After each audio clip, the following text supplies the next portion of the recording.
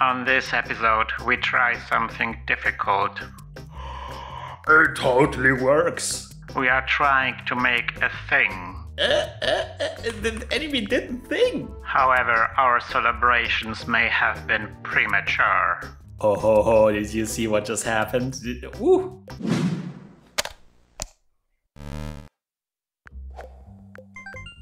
Water. The elixir of life. Hi everybody, this is Christian from GameDev. Welcome to the Advanced Shmup tutorial. Today, brains.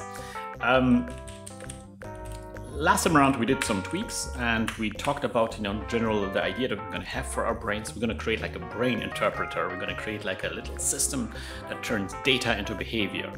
And today we want to do this thing. We want to create the brain database. We're going to create like the infrastructure that holds that data and that gets that data into where it belongs, where we then can start working on the interpreter.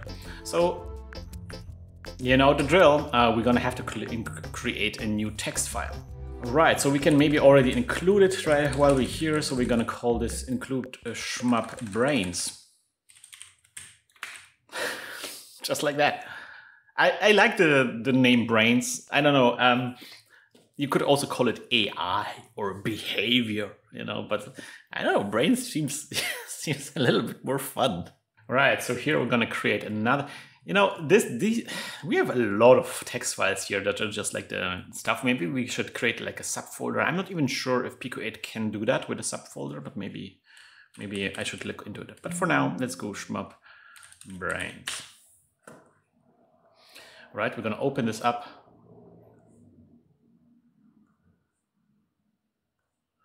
And inside we're gonna do brains equals, let me zoom in a little bit. All right, brains equals split 2D, and then 0, 0, 0, 0, 0, 0, just so we have some entries, right? Immediately there's a problem here, right? Because if you think about it, we're gonna have a like 3-dimensional array, not just 2-dimensional array. So we would have to write a split 3D or something. That doesn't feel great. Because it's like each brain will consist of multiple lines, and each line will have multiple entries. So it's like the individual entries are like in each one line is an array, and that is inside the bigger array of the actual brain. And then we have multiple brains, so that's 3 dimensions. And we're only working with 2 dimensions here. So either we're going to write a split to 3D, or we can like put a split in there. That's also not ideal. Another thing that you could do is, and that's maybe the approach I will pursue here, is you could also turn a brain into a 1-dimensional array. So all the different lines inside a brain, they're all one large line that will then just like be read sequentially. That might be maybe a better choice. I'm not exactly sure. Oh my gosh, the camera is giving out. All right, so while past Christian is fixing the camera, let me, future Christian, real quick clarify our setup for the brains. So currently, this is our idea. Now we have kind of like a block here that's going to be like the command. And then we have like another block that is going to be the parameter, parameter 1. And then we have another block that's going to be the parameter 2. And so that's going to be one line of code, right? And then they are comma separated.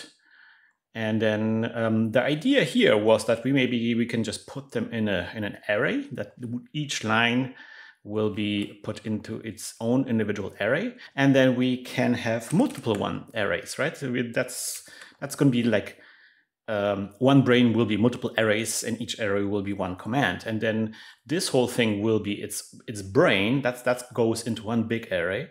So that's kind of like the 2nd dimension here. And then we're going to have multiple brains like this. We're going to make this a bit smaller. And this is how we're going to have multiple brains. So we're going to have like basically something like this, right? So there's going to be like an array of brains, like this. But the problem that I encountered here is that this is a 3-dimensional array. So there is like the array of brains, then each brain is its own array. And then inside each brain, each command is also an array. So that's 1, 2, 3, 3 dimensions. That's too many dimensions. I mean, we could do it, but we would have to do a complicated unpack function to make this work. So instead, here's a different solution that we can use. Instead of packing each line into its own little array, what we can do instead is we're going to make one big array where all of the commands are stored one after each other. So something like this. So like a big, huge array of subsequent commands, and each command follows the other without any interruption. And then we can have multiple brains going like this. And they go all in one big array, which goes like this, right? So then we have just 2 dimensions. One dimension for the brains, and the second dimension is like the second array layer is going to be for each individual brain. Each brain is an array of individual entries, which may be a command or a parameter. The only problem that we have here is that when we're reading out the commands from the brain array, we always want to make sure that we're jumping 3 entries, right? Every 3 entries, we're going to get a new command. So we have to be really careful on how we're reading out the brains. Otherwise, this gives us like a 2-dimensional array as we have before. So we can store this complex structure in a 2-dimensional array if we just make sure that we read it out correctly. Anyway, back to past Christian. Is that better? Okay, so the camera couldn't take the genius ideas that I was spreading. So yeah, each brain will just be a huge sequence of entries, and we're gonna have to be really smart about how we read them out. But for now, let's just save this and let us close this. Also, something I want to be doing here, I'm going to do a copy of our editor. I'm going to call it brain edit. Brain edit. All right, load brain edit. Right, so shmup brains. Shmup brains. Array name brains, and then brains. Right, save, run. All right, here's our 2 brains that we just created. All right, so let us create a brain. Let's just create like a very simple brain. So first is going to be the command, and we could just write in like a number in there, but I think it would be good for us, for our soul, to actually make it readable with our eyes, because I think just like a whole sequence of numbers might not be really readable for us. Let us create something called a command, right? The first command in this brain is going to be head, like heading, right? Ooh, but that doesn't work in this editor because the editor turns everything into a number. So this time around, I want to maybe do some tweaks to the editor. Here's when we press enter, right? This is where we press enter. And the type val becomes to num, but this time around we're just gonna set it to this, and if it's nil, or type val equals if it's nothing, then we're gonna delete the cell. So if we type in nothing, then we want to delete, but if there's something in there, I want to keep this around, and that should fix this. Let's try that. So here we're gonna do like head. Yeah, okay. So 3 letters for a command. The letter heading. We said 0.1 was a good heading, and the second number is going to be speed. So this is kind of like one brain command that we have, right? We have a heading. We execute the command heading, and this command has 2 parameters. Basically, a function. We're executing a function. That function takes 2 parameters. One is the angle, and the other one is the speed, and that will set an angle and a speed for an enemy. And this first entry here, that's basically our brain 1. This is brain 2. So let's set up a brain 2 here. That's going to be head. This time around, we're going to go in a different direction. We're going to go minus 0.1. And we have to maybe make those boxes a little bigger so we can have negative values easily. And then this time it's going to be faster. It's going to be speed 2, just so we can see a difference between those 2 brains. All right, let's export this. Let's see if this loads. It sure does. Okay, so we now have created a table of 2 brains. Let's get those into our actual game. Load cow shmup. All right, so we are working on the brain database. We are including the brains. So how are we going to do this? How are we going to do this? So we have brain 1 and brain 2, right? And now when we're creating the enemy, right? So we're getting the brain from the brain is just like a number that we're getting. I'm gonna real quick. I'm gonna do a comment in here. I'm just gonna hard code this to brain 1, so we can switch between 1 and 2, and we should see different behaviors on the enemies. Oh, by the way, before we even go there, I want to spawn an enemy quicker, so we don't have to wait until this huge formation to show up. How about we're gonna launch with an enemy already? Let's wait five scrolls or 10 scrolls, right? And then we're gonna create an enemy here. Let's move it.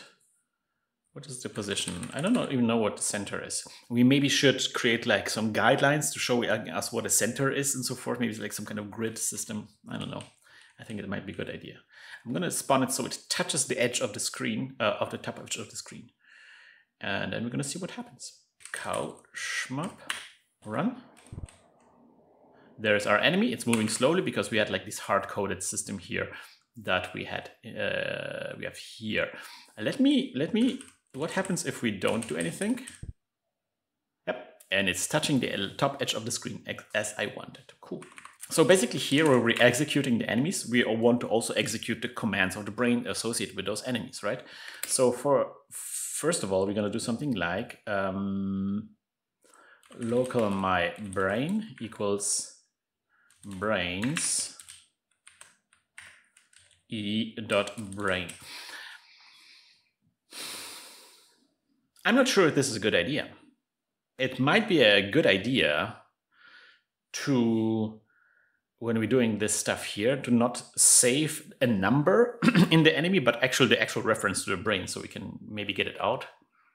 I'm not sure. Let's continue like this. This is maybe an optimization later on, depending on how that works. How about we abbreviate as my bra? So now we want to kind of like remember which line we're executing in the brain, right? So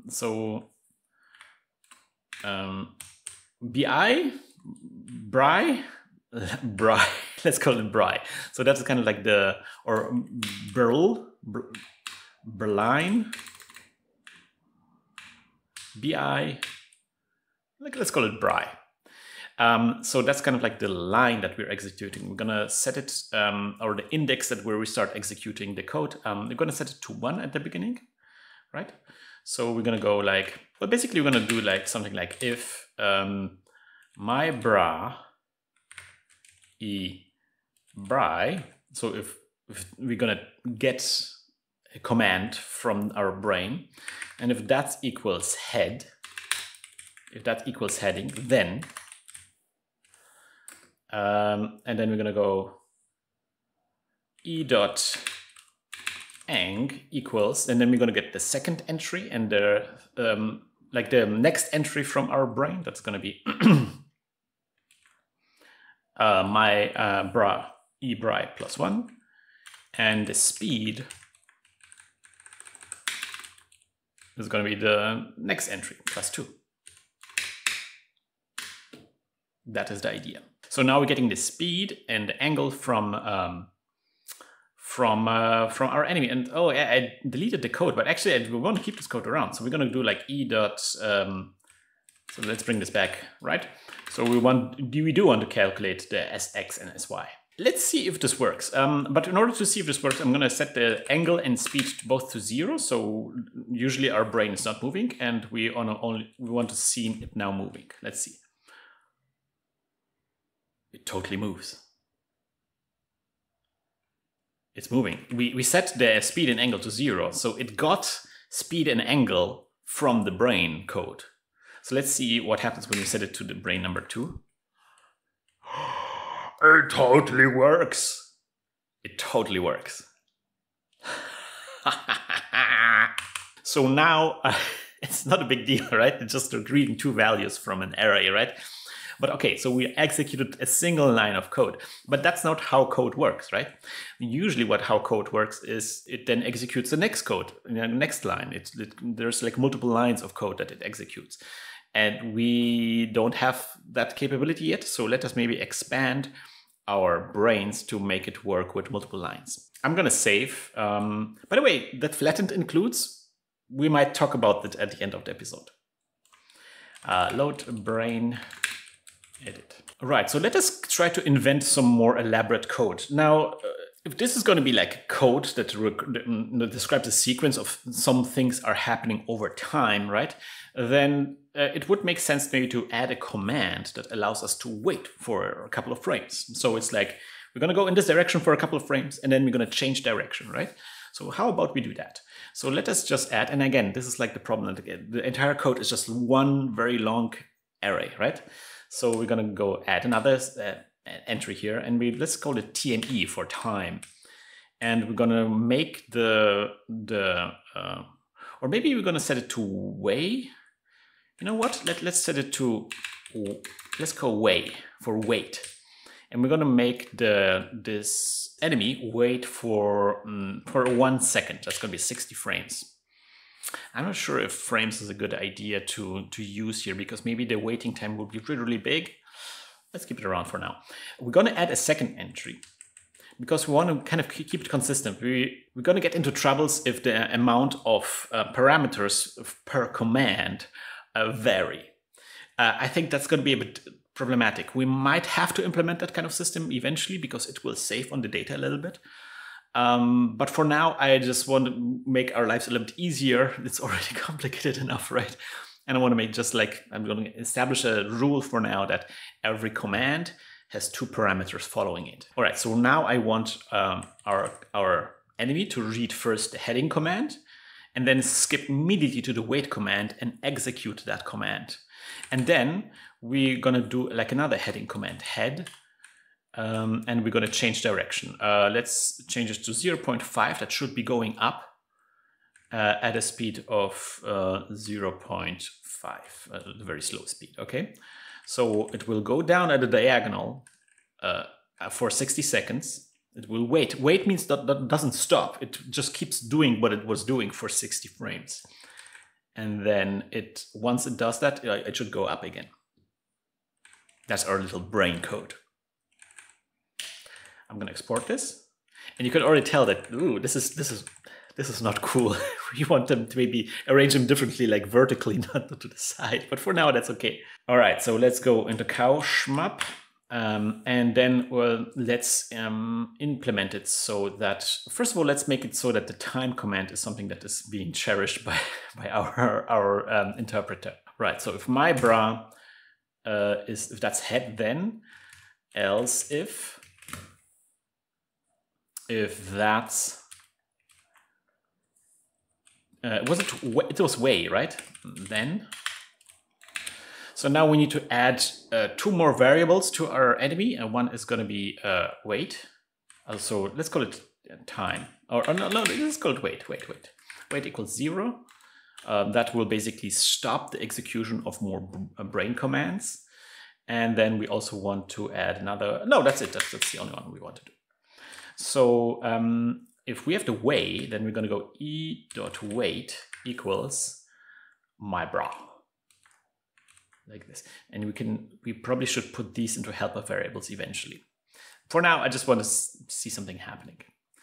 Right. And then here we're going to do if e.wait is greater than 0, then else.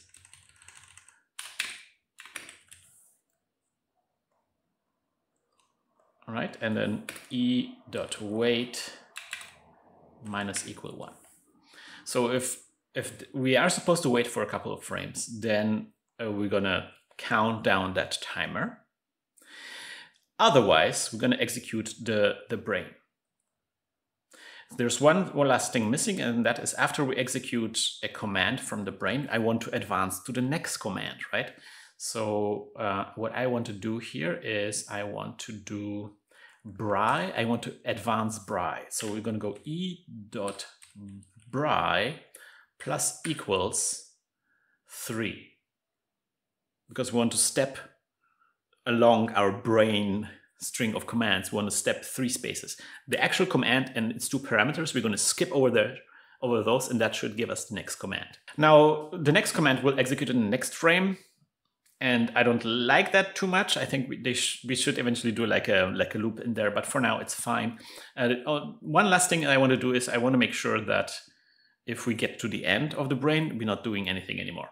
So it's like,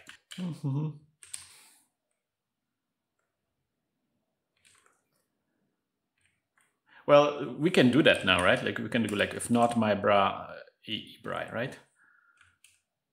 Then else. Is that good? Do nothing.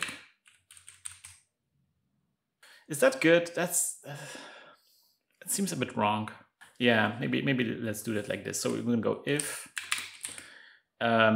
e dot bri is smaller than hashtag my bra. So yeah, then so we're gonna only execute the brain if the index that we're reading from actually contains something.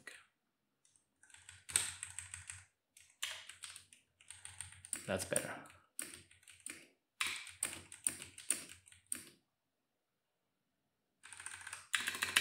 Okay, something like this.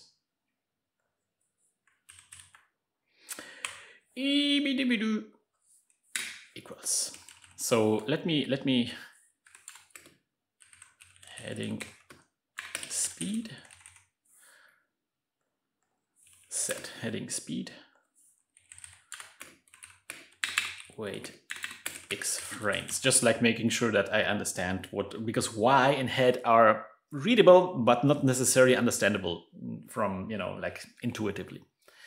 Let's see if this will work. Maybe it did. I don't know. We have to tweak the code. I think it has to move a bit slower because I think it went by too fast. But something we can also already do is we can actually do like debug, add debug, and then this. So we want to maybe add the command to the debug so we can see what is being executed. Let's do it like this. Head. It did not execute the wait. Oh, maybe because I set it to brain 2 and brain 2 only has one command. So let's set it back to brain 1. I think it's better. Yeah. Oh, did you see what just happened? Ooh. Oh yeah. These are all of the commands executed by each individual enemy. Let's try it again. The enemy didn't think. Man, this just like worked. I'm kind of like blown away. Let us maybe optimize this code a little bit because this is a bit of a salad. And also maybe I want to put it in its own function, so we can maybe put it later on in an editor, because we probably gonna need an editor for that, because you see that, you know, it's kind of awkward to be going out into an editor, then doing the changes and going back in the game, running it, waiting until the enemy appears and seeing it. You want to be like seeing the enemy moving around on the screen and like working on its brain as it's moving around, right? So we're definitely gonna need an editor for that. But this is hot. How about we're gonna go with a function, do brain bri, right?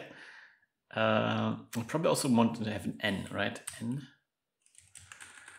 Let's just go like this. This is kind of like the same as do enemies in many ways, but okay, let's try that. Do brain n, right? And this will allow us to get this stuff out and put it in here. So now we only have to do brain. Okay. The waiting is not part of the brain, that is part of the enemy behavior. And then this is just like the brain code, right? This is just the code responsible for the brain. Oh, we're getting the bra, and I also want to get the... Okay, if the bra exists, then this is cool, but maybe not necessarily needed. Okay, so let's go like local cmd equals, this is going to be the command. And then par1, parameter 1, parameter 2. That's going to be bri plus 1 and plus 2. Something like this. Then we're debugging this. We don't need the debug maybe anymore. It's fine. We'll be good. And then this allows us to work with those helper variables instead of relying on this always doing the array access. We don't need that array access. Yeah. Something like this. Something like this is what I'm thinking.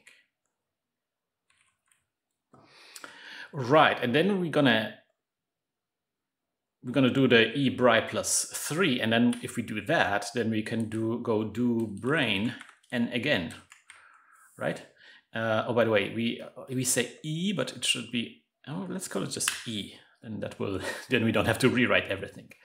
Right, so after we advance the brain by 3, we execute again, and we just keep executing. Oh, wait. See, sometimes we don't want to execute it again. So if there's a wait associated, if there's a wait, then we don't want to execute. So maybe we should do something like local quit or local next advance. Let's call it quit equals false, and then if we wait, then we're going to say quit equals true. And then we're going to go if quit, then return end. Otherwise, do brain. So what happens when we reach the end? If we advance 3, and that will put us over the end, then we're not going to execute this all if statement, and that will just terminate the next do brain execution. Okay, that's good. So this is kind of like a recursive thing that we're doing right now. We're going, recursively calling the do brain function. The do brain function calls itself, and we're just using this to just execute multiple brain commands in one frame. We could put it in a loop as well, but I think this is a bit more. It's a bit more compact and more elegant. We have to be careful that this will return an out-of-memory error, which is not very helpful. So whenever we see an out-of-memory error, there's a good chance that we recursively called a function infinitely until it ran out of memory, and then again it won't tell us where that happened. So we need to be aware of that problem. Is it quit? Is quit a reserved? No, it's not, right? Is that the problem? Oh, there's an end too much.